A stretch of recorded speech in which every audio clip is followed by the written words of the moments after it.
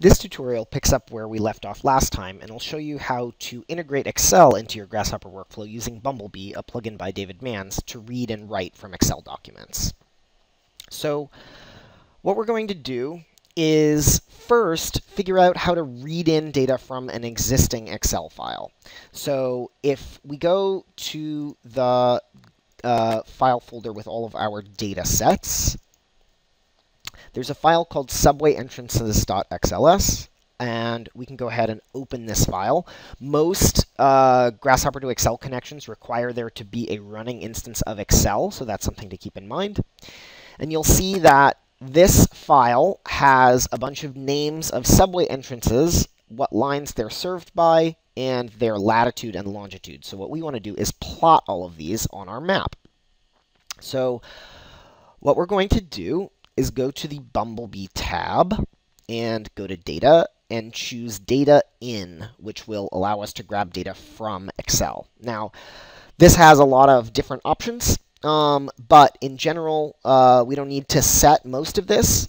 We should be able to just create a Boolean toggle. So under params input Boolean toggle, set this value to true and plug it in.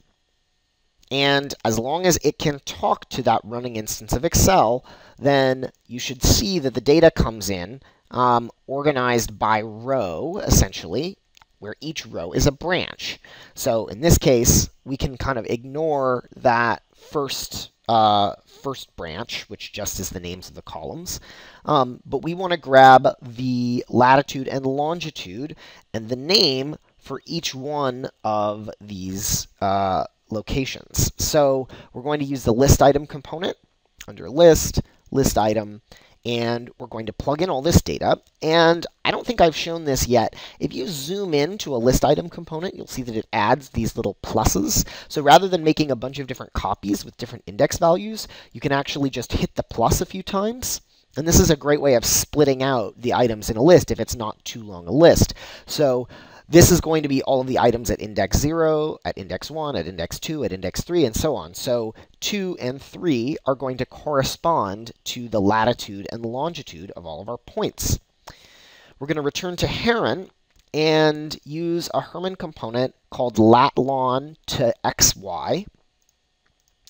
And we're going to feed in the latitude and longitude. And it will turn red because not all of those numbers are valid, but that's okay. It actually does successfully plot points in our coordinate system that represent each one of those subway entrances. So if we wanted, we could put a text tag or parse out which lines are which and color code them, but I'll leave that as an exercise to you. But what we get is a nice list of points that maybe we can do further analysis on, like figuring out how far each parcel is from the nearest subway entrance. That's something we'll do a little bit later. Now, we can also send data to Excel. And for that, we're going to create a fresh new Excel document. This is typically how this works. We're going to create a blank workbook. And we're going to close out of subway entrances just to be safe. And what we want to do is take all of the data from our SHP file and put it into an Excel document so we could do other kinds of processing on it. So for this, we need to do a little bit of a list manipulation because we want to make sure that these fields come in as the column headers for this Excel document. So return to the Bumblebee tab, choose Data Out, and in the same way that the data in brings in data in branches, data out sends out data organized in branches. So we need to reorder our data so that we put these fields at the beginning as a new branch. So we're going to use a list component called entwine from the Sets tab under Tree.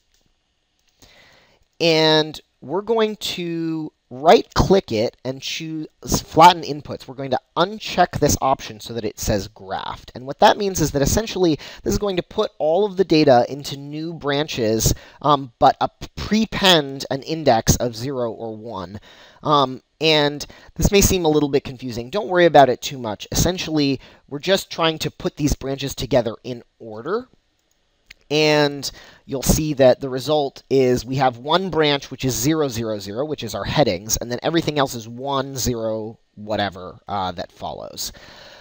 However, for this to work properly with our Excel component, we also need to get rid of that distinction. We want this order, but we want the branches to just be renumbered in a simple way.